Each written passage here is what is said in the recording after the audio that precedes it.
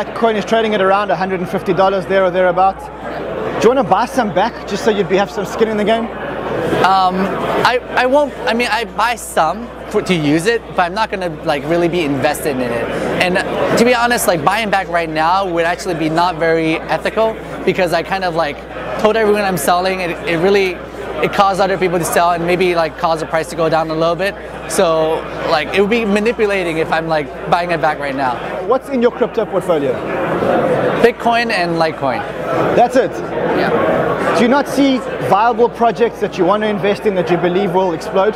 I do buy some that I think like cool projects, but I kind of want to focus on the core like Bitcoin and Litecoin. Spoken like a true gentleman.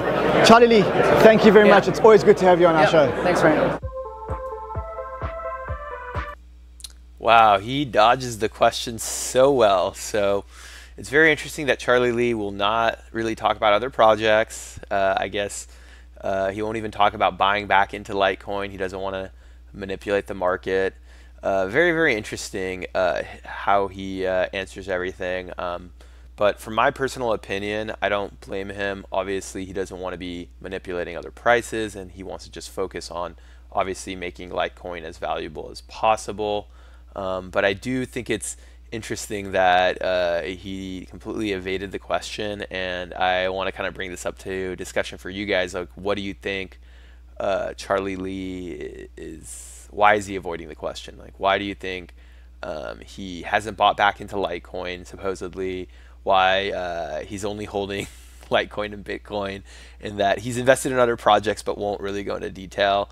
Why is this? What do you guys think? And I personally think it's okay. Like I said, he's a founder. He's made previous statements where he says at least he doesn't really care about money. It's his legacy, and Litecoin is his legacy. So if it's a flop, that's actually worse than losing money. So do you guys believe him? What do you guys think of Charlie Lee? And if you have a chance, definitely check out the other videos I posted. We kind of go into more in-depth analysis, and highly recommend, if you get a chance, follow Crypto Trader on CNBC.